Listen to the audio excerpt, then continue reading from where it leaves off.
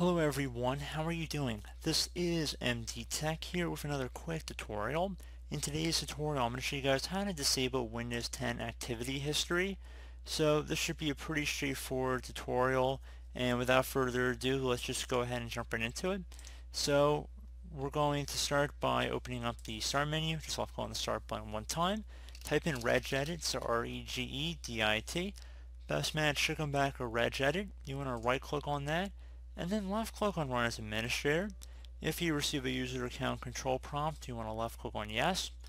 So I'm going to have to back out of this. This is from a previous tutorial. And before you do anything in the registry, I would suggest going ahead and left clicking on the File tab up at the top left one time.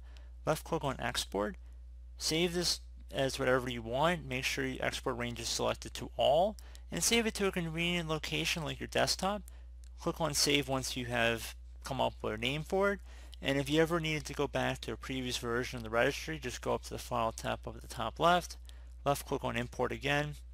So just do Import instead of Export, and you just would locate the file wherever you saved it on your computer. Left click on Open, and that would restore your registry back to how it was. So always recommended whenever you're going into the registry editor. So once that's out of the way, you want to go ahead and expand the HKey local machine folder. So either double click on the folder itself or left click on the little arrow next to it to expand it.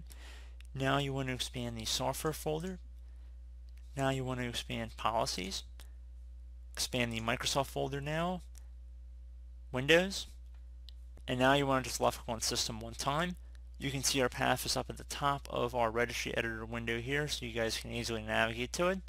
And on the right side, you want to go ahead and look for something that says Publish User Activities.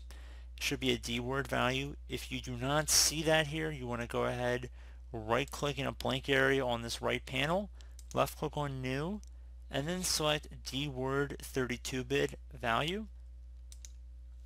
And like I said, call it Publish User Activities. Exactly it appears on my screen. Then you want to hit Enter. Once you've named it as such, you want to go ahead and double click on it. Make sure value data is set to 0 and that hexadecimal underneath base is selected. Left click on OK. Once you're done with that, close out of the registry editor, restart your computer, and hopefully you guys should be good to go.